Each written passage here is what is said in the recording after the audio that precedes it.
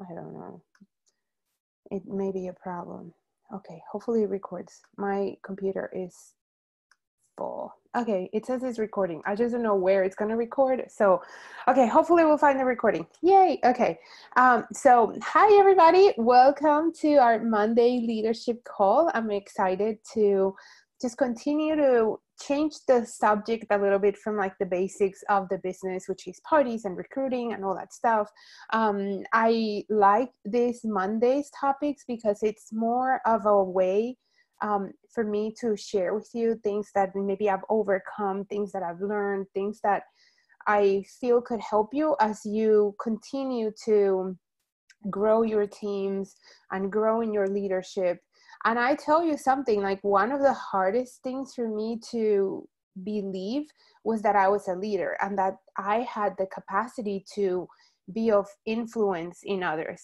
And it's hard. I don't know if any of you struggle with that, like really believing that you're worthy of providing so much to someone, or it doesn't even have to be a lot, but even in small ways, that really believing that I am worthy of changing somebody else's lives.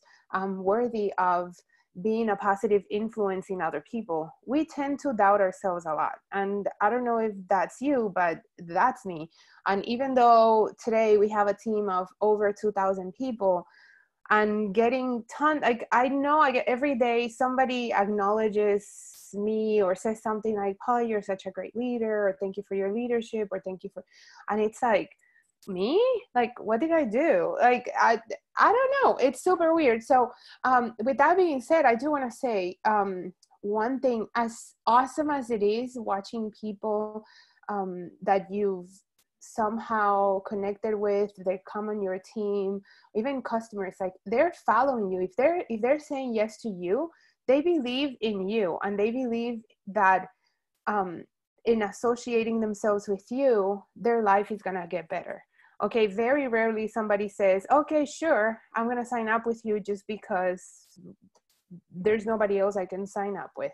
They're signing up with you because they really believe that you can at least hold their hand and show them the way. They're inspired by you, something they saw in you, whether they've known you for a while or they just connected with you, they saw hope. Otherwise, they wouldn't sign up. Okay, so start believing that if one person said yes to you, you're already a leader. Okay, so leading is being a person of influence, influencing somebody else. So that's it. Don't complicate it. There's a few areas that I do believe we have as leaders, we have to work on. And sometimes we think, I hear this a lot. Like I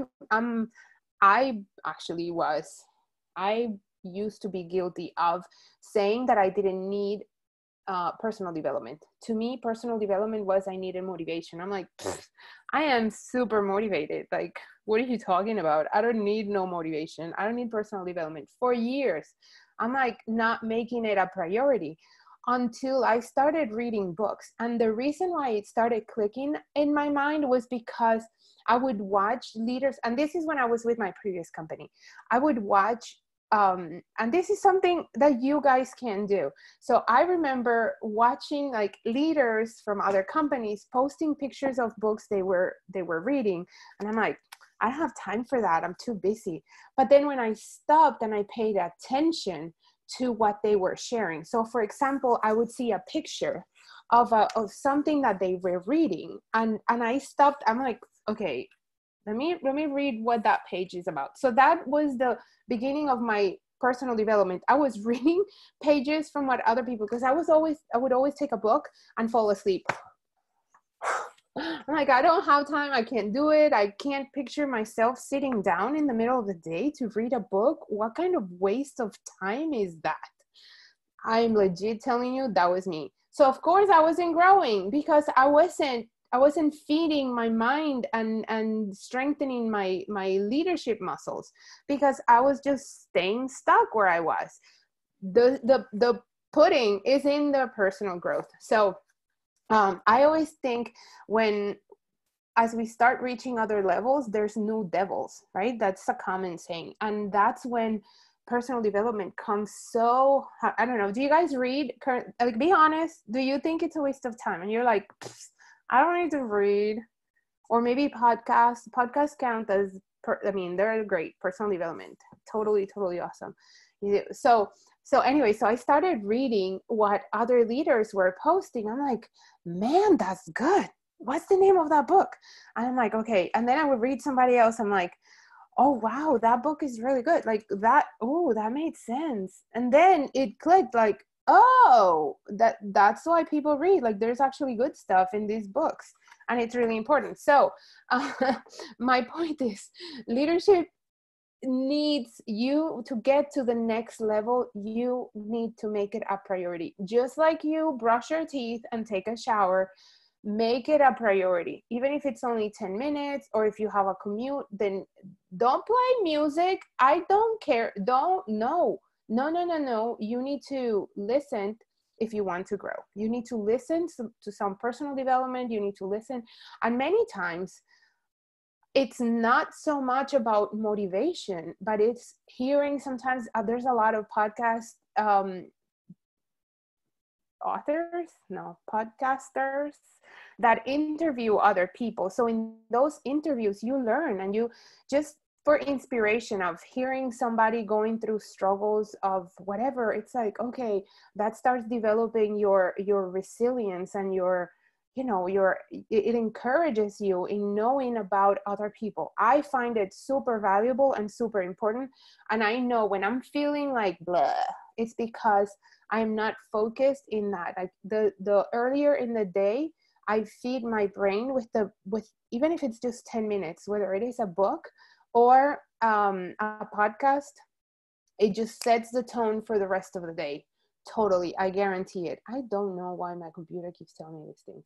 Okay, so there's one thing that I want to share, and this is like just addressing the elephant in the room. Leadership is hard, you guys, right? Like, I don't know if you found that. And a lot of you work at like real jobs. Not that Zaya is not a real job, but you know what I mean? Like, you have corporate jobs where you have to deal with people. You have people that are under you, or parenting, like leading a dog to do things that you need to, do you know what I mean? Like there's, I don't know, if you're a teacher, if you're wherever you are, unless you are this hermit that lives under a rock, you are in one way or another a leader.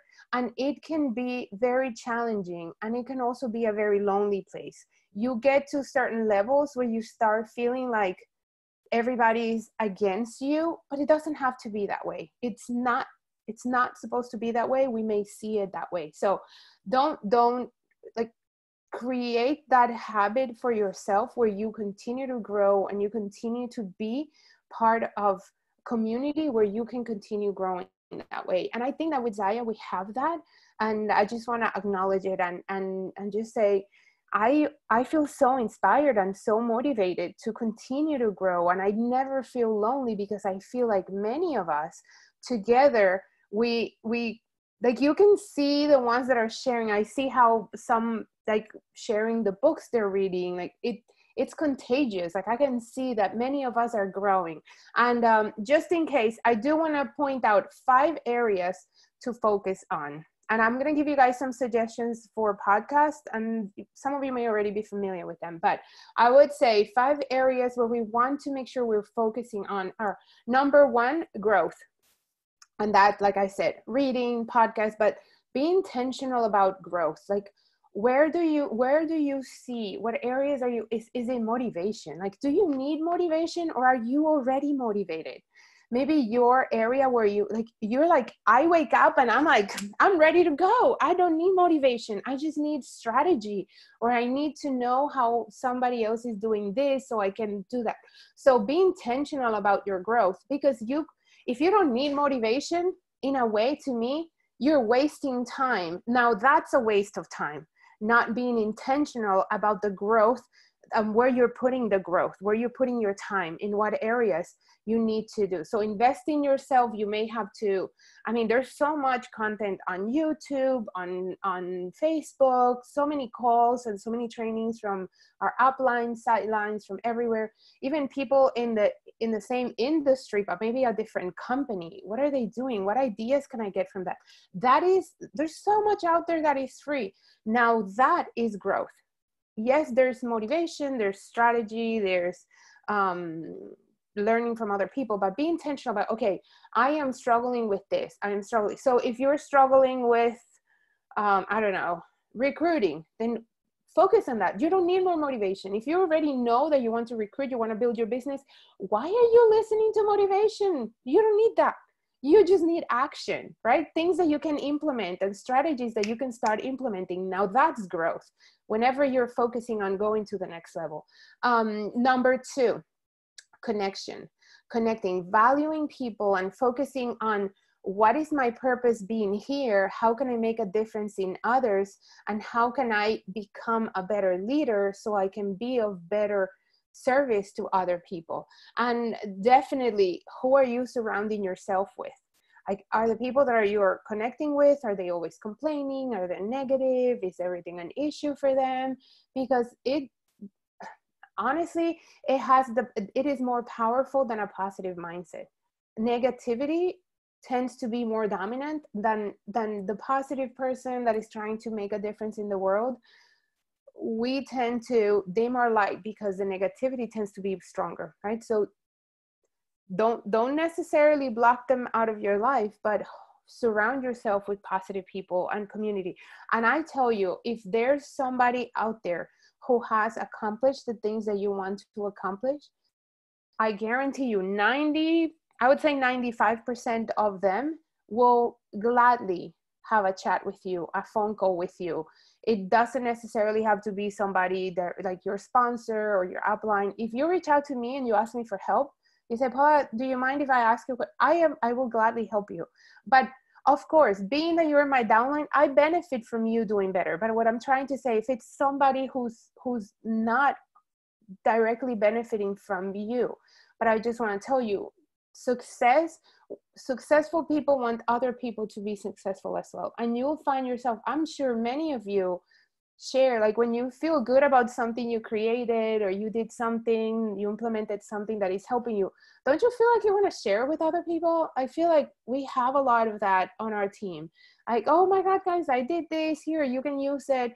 That's what I'm talking about. People who are having success want other people to succeed too. So never feel like you can't reach out to somebody and ask for help. Ask them for something, thank them. And if they tell you, okay, this is what I think you should do, go implement it and then let them know that it's working for you. Because you'll be able to get maybe another conversation, another chat, you can ask another question and they'll be happy to help you. Okay, so who are you connecting with? And I'll tell you, at a certain point earlier this year, I started feeling like I feel like I need to go to another level and I need to surround myself with the people that are there already. Like I started feeling like, okay, how do I get to the next level so I can help my team get to the next level? So that's when I joined a mastermind and I hired a coach, and what a difference it has made being able to have those conversations and hearing the struggles from other people at that same level and being able to make changes and implement back in our team. So that's been great, and it was very intimidating, but I tell you, surround yourself with the people that are where you want to be. So those are people that you should talk to, watch their behaviors, mirror their behaviors, do what they're doing. And it doesn't have to be, it doesn't have to be just in our team. I follow people in other companies and I just follow what they're doing and I mirror what they're doing because I admire what they're doing. It doesn't mean that I want to sell what they want to sell or I want to represent what they're doing, but I value what they do. So I'll tell you guys an example, and this is a great podcast that you guys could follow. My sponsor in Beachbody was Melanie Mitro, and I have a lot of respect for her. I saw her journey from the beginning. It doesn't mean that I can't learn from her, even though I'm not there anymore. She has a podcast. Her name is Melanie Mitro, and I can't remember the name of her podcast right now, but if you search for Melanie Mitro, she has great stuff on network marketing. And she also has lots of YouTube videos if you guys want to check that out. And that's just to give you an example. I follow other people like Shalene Johnson, and well, you guys have heard me talk about race. Not M-I, let me type it, hold on. She is everything that I want to be and more. And I see, okay, here it is, Melanie Mitchell. There you go, Melanie. There's other people in other companies, but see who you find out there that, and it doesn't just have to be network marketing, but it could be strategies. Who could you learn from? And okay, maybe groups where sometimes we have to place ourselves out of what we're used to so that we can see things from a different perspective, if that makes sense. Okay, the number 3. So number 1, growth. Number 2, connection. Number 3, mindset. And that is one that is hard to maintain, because sometimes we just get in a hole, we get in a funk, like things are coming at us from different directions, and it's like, I can't do this anymore. And that's, I think mindset is I believe mindset is a muscle, and the more we develop it, the more it goes through, the more it grows, and the more we toughen it. So just continue to be coachable, continue to be positive, being more like waking up with a solution, becoming a problem solver, a solution person, and not somebody who's complaining, and allowing that to come into your space. Like whenever I see this all the time, and this was something that I had to really, I'm a people pleaser, and I hate like addressing people's behavior. Like I tend to just look the other way and whatever. But once I started growing as a leader, and like, oh, I actually need to protect the energy of the team, or the energy of a little chat or whatever, it is up to me to stop it or just continue to feed it. Right. So having those conversations when people come with negative, I don't know if you guys see, sometimes there's, I don't know, somebody's actually having a complaint about shipping, or a complaint about a thread coming out of a legging, and they just go blasted in 27 Zaya groups, and they're just talking about this, and then all the other negative people come out to play. They never comment on anything, but there's one negative thing, and now everybody's like the big commenter, right? Like, where have you been before? You never had commented anything on anything. I read this in one book about network marketing where it says negative goes up, positive goes down.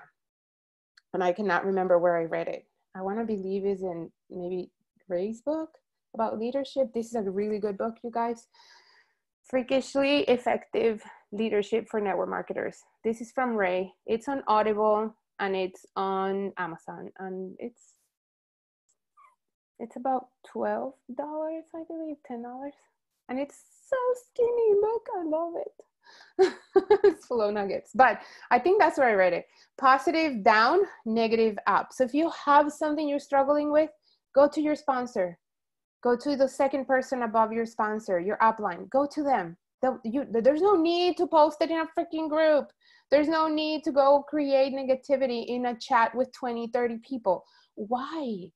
Why? It doesn't, not that it's wrong that you do it. It's just like, okay, what's the point of making something that none of us can solve? Go to customer service, go to corporate. And that's what I want you to, don't feel like, oh my God, people are commenting negative things. No, address it.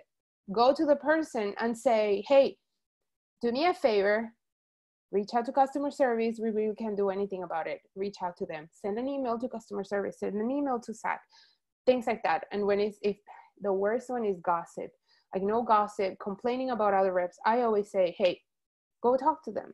Go talk to that person. I can't solve the problem for you. We're adults here, right? So mindset, be coachable, be persistent, be the more we focus on those behaviors, the easier it comes and the more we grow. Be a solution seeker, be persistent, coachable, have a always awareness of what are little things that we can always do better. The number 4, which goes a little bit with the beginning, but leadership. And when it comes to leadership, like I mentioned, is influence. So really focusing on being intentional about the things that we're doing. I am assuming that if you're on this call, it's because you want to grow in your leadership. I want to think that you want to have a bigger team. You want to have a bigger reach. You want to have a bigger impact, right? So yes. So I love it. My favorite is the last one, and that's going to be number 5. But in leadership, I have another book for you guys where basically where I got a lot of what I'm talking about today is this one. Also very skinny. I'm all about skinny books because I don't have the patience to read long books. I don't finish them. I'm like, oh, another book. I want that one. So they gotta be short, skinny. So it's like, look, it's like my head is bigger than this book. See that? It's super cool. So it's called The Power of 5. And this is the only network marketing focused book that John Maxwell has. All his other books about leadership, but it's hard to implement it into like network. Not that they're not good, they're good, but they're not so network marketing focused like this one is. And this is it's been out for like 6 months, The Power of 5 for network marketing. So leadership, live intentionally, be a person of influence. How can you add value? And it could be little things as what are you posting? Are you just like leadership is influence, right? So using our social media to influence others. So I'll tell you, remember when I just shared with you in the beginning of the call that I used to see leaders from like my previous company sharing pages of what they're reading.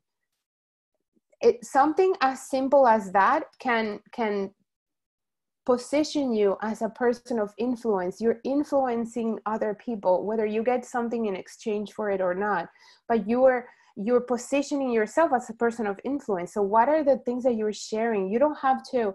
So we were going through, and Margaret, you may relate to this, and Lindsay, you too. I don't know who else is, but some of you are in that challenge with me. Like we're like, I don't know what to talk about. What do we talk about? I have no idea. We're doing a 14-day challenge where every day, right, under Ray's mentoring, and it's like we have to add value, and we're like, I don't know what to talk about. Like the normal things that come to my mind are something related with motivation and exercise, but it's stretching me because I'm like, I want to find something else to talk about. And a big one for me is mindset, like helping other people with things that they're struggling with. And it could, you don't have to be part of a challenge. You don't have to go live every day, but how can you, something as simple as sharing a page of a book that you're reading that could be of help to somebody else. Like pay attention to what your friends on social media are sharing.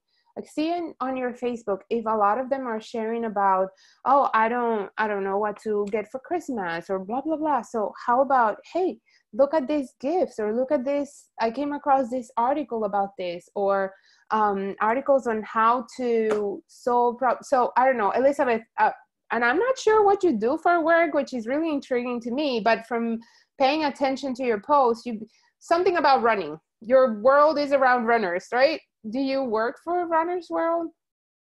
No. For who? I used to work for a running magazine, yes. Okay, and what do you do now? I actually lead a nonprofit that finds homeless people jobs and homes through running. Oh. Yeah. That's interesting. So I'm sure you have a lot of people in your circle that run. Yes. How can you help them become better runners? How can you help them with like things related to that topic? If your people are all moms, how can you help those moms solve their problems? And then that's leadership. Leadership is not just leading a team and doing this thing. It's also what we do outside of it that makes us whole and how good it feels on the inside. So think about those little things every day when you're thinking about what to post and what to share. Remember that the people in your team are also following your posts. You're being an example for them. So you have to be I feel like you have to be the same person that you are in your social media, in your team meetings, in your back office, in your, like, be that same person in the same in all of the platforms where you're putting yourself out there. The same in person, in the videos, in the groups, in the whatever, like that they see, and like, okay, I want to see everything about you, and I'm going to see all that consistency throughout. So people are watching you, especially the people that haven't joined you yet.